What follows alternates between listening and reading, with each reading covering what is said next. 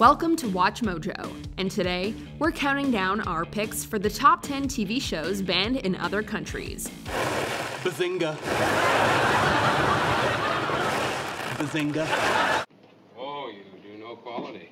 He knew the risks. It was his choice. For this list, we're looking at TV series banned in certain countries. While we will be including shows whose ban was later lifted, we won't be including series that had only one or a few of its episodes censored. Were you surprised by any of these banned series? Let us know in the comments. If you like what you're hearing, be sure to check out the full song at the link below. Mistakes won't change how we are truly defined.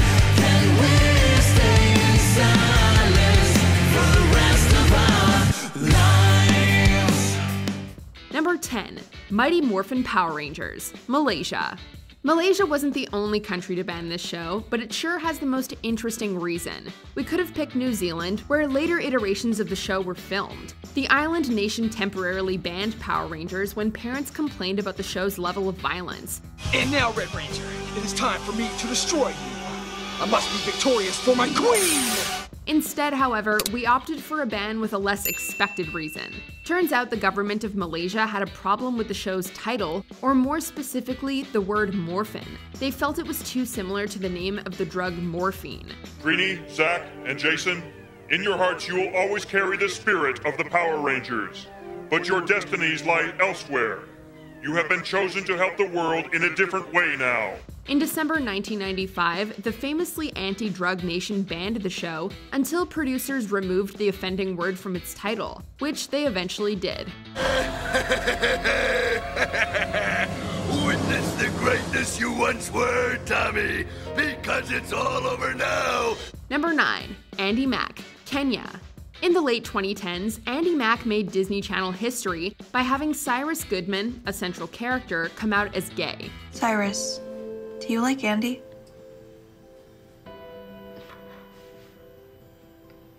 You like Jonah.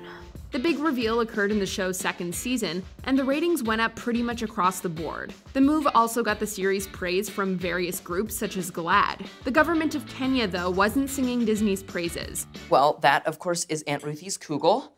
That's your classic bagel and lox. That's gefilte fish. Skip that. And I'm gay. Instead, they banned the show from airing in the country, specifically because of the gay storyline. Is there anything else you want to tell me? According to Kenya Film Classification Board's chief executive, Ezekiel Mutwa, quote, "Any attempt to introduce gay programming in Kenya will be met with the full force of the law." Number 8. Knots Landing, South Africa. Now, this one's a bit different. Yes, this popular primetime soap opera and spin-off of Dallas was banned in South Africa. You're kidding. No. But it wasn't due to government censorship. Instead, it was withdrawn in response to that government's conduct. Confused? We'll elaborate. Lorimar Television, which produced Knots Landing and distributed it worldwide, decided to join in the cultural boycott of apartheid South Africa in the 1980s. This boycott saw international music acts refuse to play in the country, and the Oscars not air there. Sid, I know you like music, but don't you think they could have gotten you a better headset? Lorimar, for its part, refused to distribute Knots Landing and other popular shows like Falcon Crest to TV stations in South Africa until apartheid ended. Sid knew what he was getting into. He knew the risks. It was his choice. Number 7. The Big Bang Theory, China. When a country bans a TV show, it's usually the result of local values or politics. And he solves the equation. The crowd goes wild. No bell, no bell. Every once in a while, though, there's seemingly no reason whatsoever to justify the move. At least not one provided by the powers that be. Bazinga. Bazinga. Bazinga. In 2014, China's State Administration of Press, Publication, Radio, Film, and Television decided to ban popular sitcom The Big Bang Theory, along with a few other American shows, from both television and streaming platforms in the country. They reversed the decision a year later, leading some to speculate that the move was simply to give Chinese-made content a financial leg up. You hear that? Professor Proton said I should call him Arthur. That means we're friends. No, a friend would have told me about the elevator. To date, no official justification has been given beyond unspecified policy reasons. If it wanted to kill you, you'd be dead. Number 6. Monty Python's Flying Circus, Malaysia.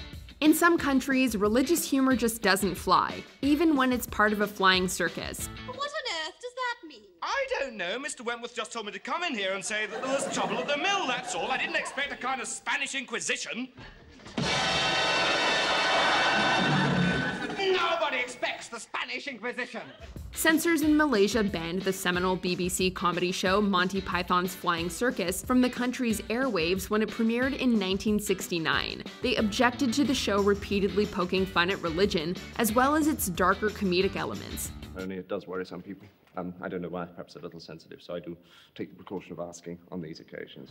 This ban extended to the troupe's films, including Life of Brian, which is full of religious comedy, and The Holy Grail, which, despite the name, actually doesn't focus much on religion.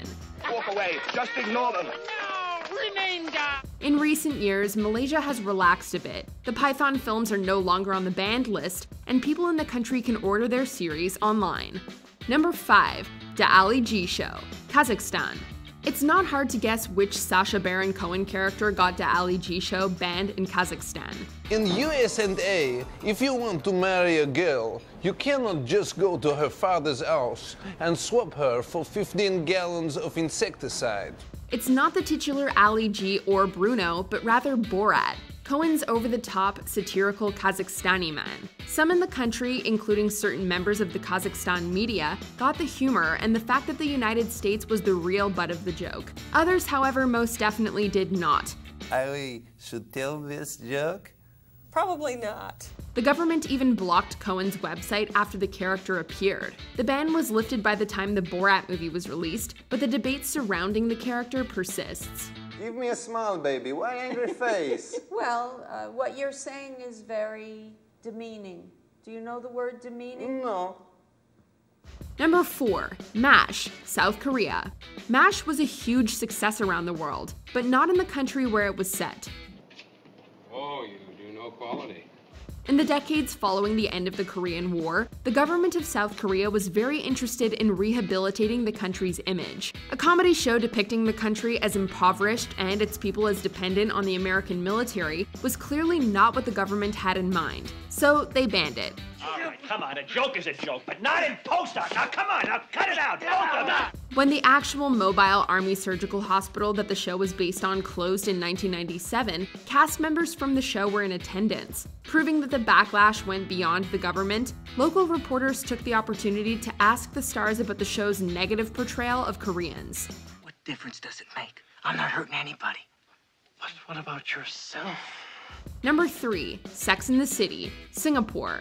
A show focused on the sex lives of single women living in New York was too steamy for censors in Singapore, at least originally. And this is a problem? No, it feels odd. The government banned the show when it premiered in the late 90s on HBO in the United States and pretty much everywhere else in the world. Don't you think we're good without it? No, I do not. Then, in 2004, they relented and changed the subscription TV program code to allow the show to air in the country, with certain scenes removed, that is. In an appropriate and cheeky bit of advertising, HBO Asia plugged the delayed release with the tagline, "Love is always worth the wait." Well, I have no intention of using that. I'm saving sex for someone I love. Fantastic. Is there a man in the picture? Number 2. The Simpsons, Venezuela. Well, I'm Bart Simpson. Who the hell are you? I'm Jolly Old St. Nick. Oh, yeah? We'll just see about that. We kind of take it for granted that the Simpsons family members aren't supposed to be role models. Homer, that was a 20. Yeah! But apparently not everyone feels that way, at least according to Venezuela's TV regulator. In 2008, Venezuela banned the long-running show for being inappropriate and disseminating messages that go against the whole education of boys, girls, and adolescents. It was replaced by the more suitable for children, Baywatch. Venezuela isn't actually the only country to take aim at the show. It was also banned from primetime television in China to help Chinese animation studios, and almost fell to pressure from Pentecostal churches in Russia. If anyone wants me, I'll be in my room.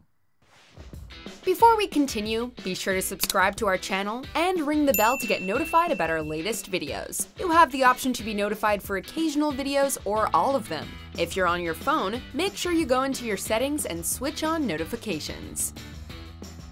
Number 1. Modern Family, Iran. Oh, forget it.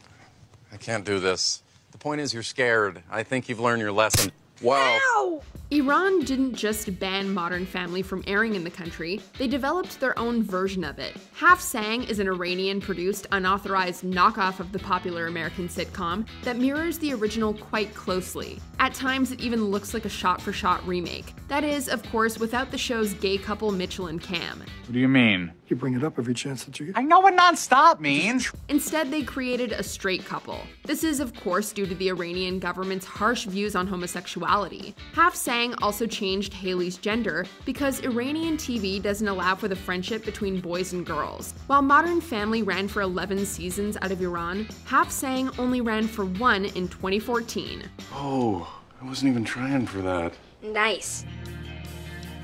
Do you agree with our picks? Let us know in the comments. And hey, if you're a fan of the song playing right now, be sure to check out the music video for it right here.